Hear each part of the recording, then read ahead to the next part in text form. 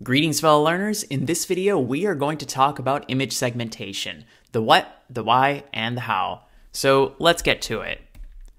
So what is image segmentation? So we take an image, we'll partition the image into segments, which are sets of pixels that are related. And then the process of creating this image is image segmentation. Simple enough. Now, why image segmentation? To understand this, we're going to go back to German psychologists in the 1920s and 30s who posited, how does the brain make sense of the complex visuals around us? And what they came up with is that the brain perceives the whole as different from the sum of its parts. And to clarify this, they came up with a set of principles that are known as the Gestalt principles. Gestalt meaning unified whole in German. So let's take a look at some of these principles. The first is similarity. So here, the sum of parts over here is that we see individual squares that are arranged in a grid. But the way that our brain perceives the whole is that this is a grid of squares that are divided into two sets. That is the green set as well as the gray set. We segment by color. The next is continuity. So the sum of parts here is that these are individual dots with no explicit connections between them.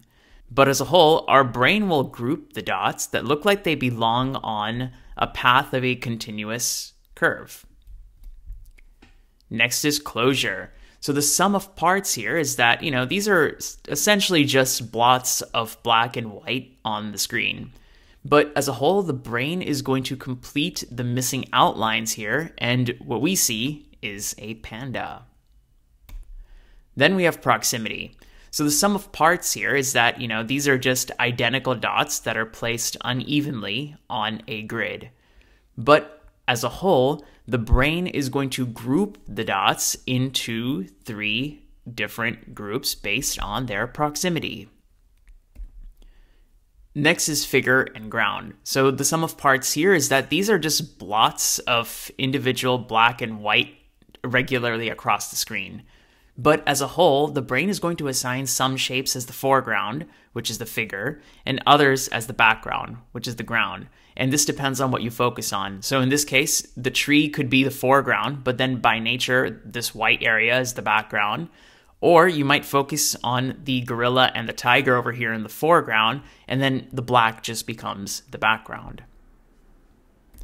So based on these principles, we can kind of see that the brain organizes visual information by grouping related objects. And in computer vision, image segmentation groups related pixels, mimicking this organization. And so what we see is that, let's say that we're processing, the brain is processing some visual scene over here. What it's going to do is it's going to group this visual information. And then after further processing, it's going to process it. In this case, it probably, says, hey, this is a tiger. In a similar way, in computer vision, we could be processing an input image. And the processing could be, image segmentation, which is, we group the pixels in the image, and then we can perform some more downstream processing like object detection. And so overall, image segmentation can be used as a pre-processing step for other downstream vision tasks to mimic how the brain organizes visual information. And so we can use image segmentation. Now, how do we do image segmentation? Now in this video, we're going to talk about a graph-based method that was introduced in 2004 that'll group sets of pixels together into segments. Now, some nice properties about this method is that it produces segments that are neither too coarse nor too fine, and we can adjust that. And it is also efficient with a linear runtime with respect to the number of pixels in the image. And this is really important because computer vision applications can use this as a pre-processing step akin to how, again, the brain organizes visual information as groups. So let's actually talk about this in the form of the algorithm itself. So here's our algorithm over here, where we have inputs are going to be the image itself, and it's going to be some k, which is a constant indicating how easy it is to merge certain segments. Next, the output is going to be an assignment of every pixel to a segment. Now, for step 1, we're going to represent the image as a graph. So every vertex is a pixel, and every edge connects neighboring pixels with the weight equal to the difference in pixel intensities. And each pixel thus starts out as its own segment. So in order to see what this looks like, it might look like something like this as the initialization. So we have, let's say, a 5x5 grid of pixels. The values inside each vertex indicate the pixel intensities, and we're connecting edges between them, where the edge weights, written in gray, are just going to be the difference, the absolute difference between the pixel intensities.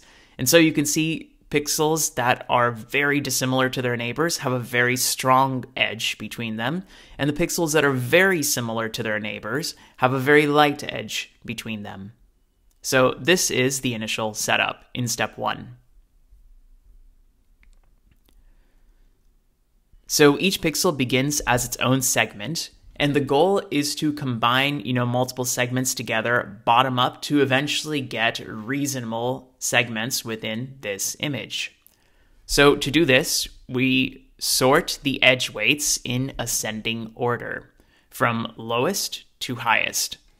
And then for every single edge weight between the vertices Vi and Vj, what we're going to do is determine whether we can merge the two segments that are joined by the edge.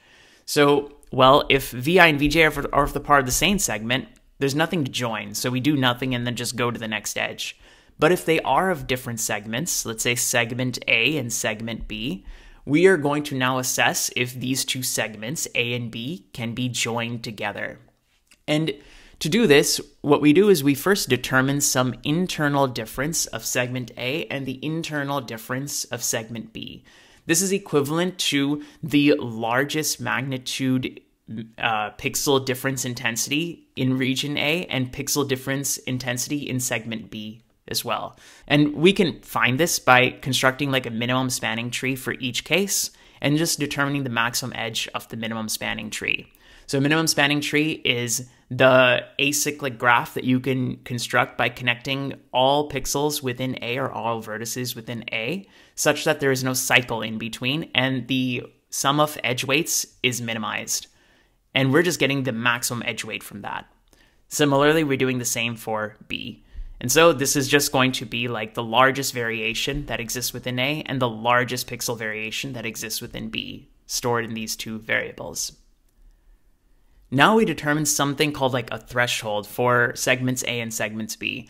This is just going to indicate how easy it is to combine segments together.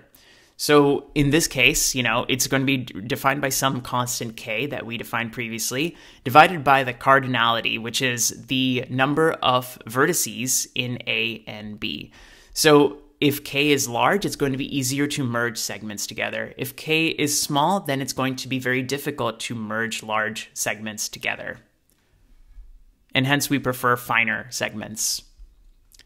Next, we determine the minimum internal difference between segments A and segments B and compare this to our edge. So our current edge, if it is less than this internal difference, then we will merge the segments A and B.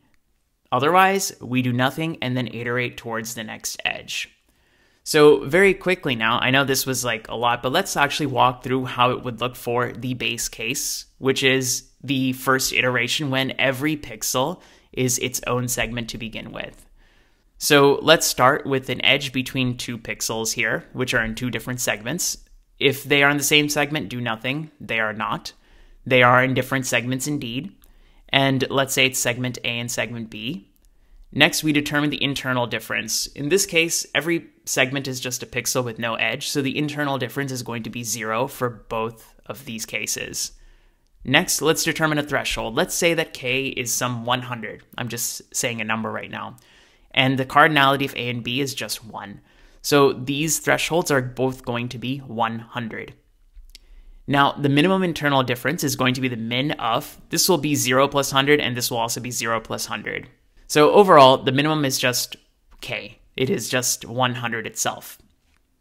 Now, if the edge weight is less than the minimum internal difference, which we determined as 100 or k for now, we will merge a and b. In this case, the edge weight, if you look at like this other graph over here, if they are such small intensities, you could see that the edge weights, they don't even come near 100.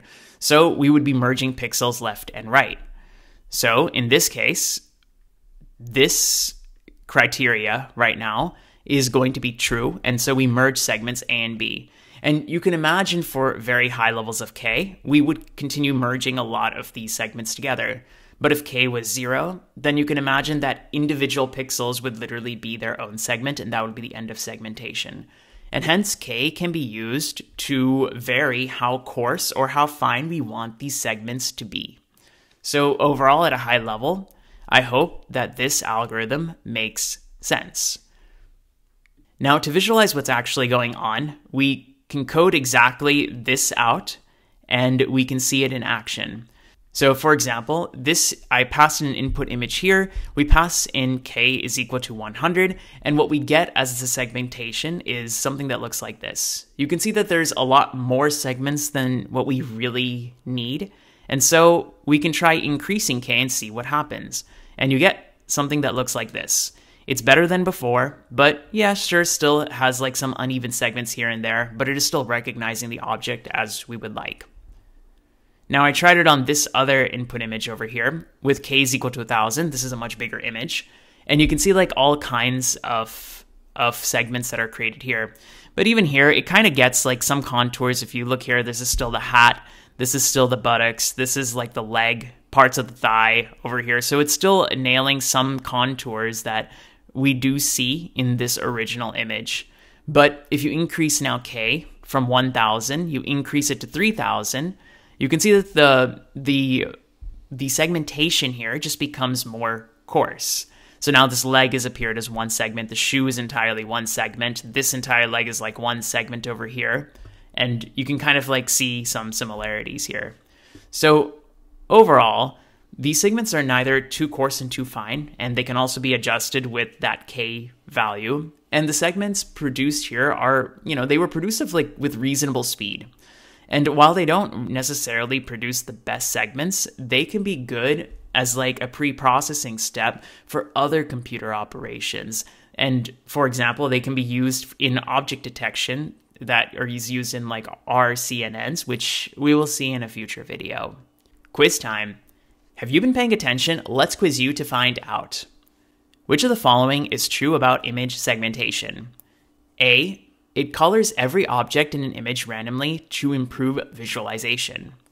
B, it partitions an image into sets of related pixels. C, it serves as a pre-processing step for vision tasks inspired by how the brain groups objects.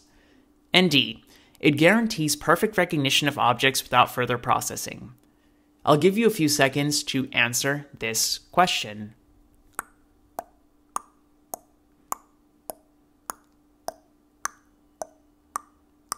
The correct options are B and C. Did you get them right? Comment your reasoning down below and let's have a discussion.